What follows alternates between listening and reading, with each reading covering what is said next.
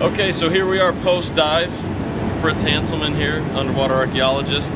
As an experiment, I sent my AQUADIVE Bathyscaphe 300 dive watch down to a depth of almost 1,400 meters, or almost 4,600 feet. It looks like it survived. It was ticking the whole trip. So let's go ahead and take a look at it.